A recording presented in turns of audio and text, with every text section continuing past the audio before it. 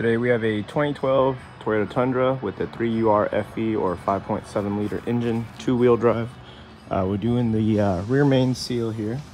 So obviously the first thing, which is the biggest hassle, is removing the transmission. To do so, most of the work is going to be getting the bolts that go to the torque converter to the flywheel there, because the only hole is through the starter, and the proper procedures to get the starter out involves removing the exhaust manifold, but I was able to get it out without doing so. Biggest key is to remove the heat shield first and then get the starter out, and then it's just a whole angle struggle, but it's doable. So transmission gone, we get the flywheel here. Go ahead and mark it like I did so. These two pieces are separate. I believe they're separate, most of the time they are. But anyways, go ahead and mark it so we put in the same position. And then with the 14 and our impact, so this doesn't spin when we're using a ratchet, we're gonna remove all these bolts here, 14, 12 point, and then removing the flywheel, and then therefore we'll expose the rear main seal. All right, so now with those bolts removed, let's just take these all away. Remember marking them so we know what direction this goes.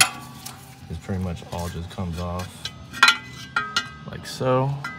And then I'm gonna go ahead and mark that before I slide these off, just so I know how to put these back in and at what position. So once we do that, it will expose that rear main seal. As you can see, the oil from the bottom, it's leaking. So let me go ahead and mark that up and take it off.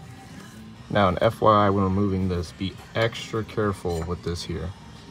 This is what the crank sensor there picks up on. So if any of these teeth get damaged or anything, it will cause a misfire. So let's get this out the way. I'm gonna go ahead and clean this up too from all this oil. Make sure to be very safe with this. And then you see the rear main seal there. So we're gonna remove that.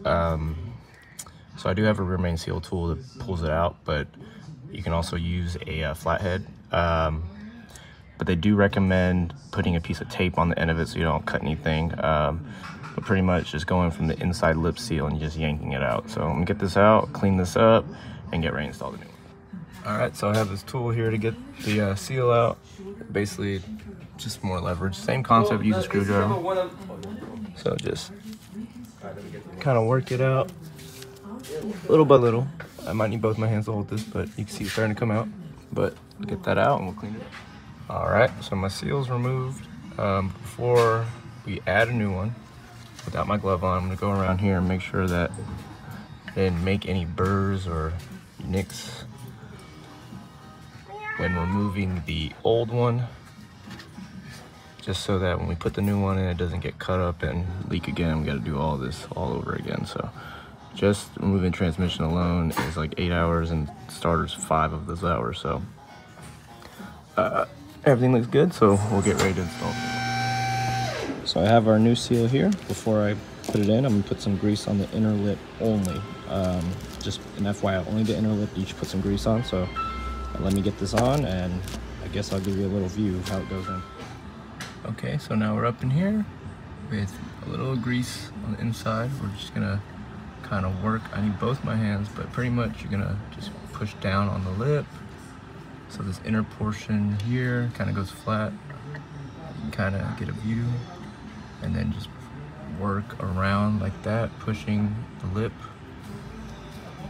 so it doesn't flare out. So, and I do have a tool once you get that set to knock it in evenly, which I don't have.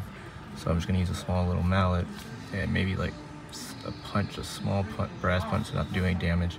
Just go evenly around so it's flushed in there. All right, guys, so our new rear main seal is in. I literally just got like a 1/4-inch extension with a little mallet, or a dead blow really. Just went around until it was nice and even and flush. So now we're gonna put all of our pieces back on and get our bolts threaded in with thread lock. Okay guys, so everything's in place and back on. Now this gets torqued down to 22 foot-pounds and then a 90-degree turn, which I've already done. But there is a sequence. You're gonna do 1, 2, 3, 4, 5, 6, 7, 8, 9, and 10. And that is it. So thanks for watching. Please like, subscribe, more videos to come.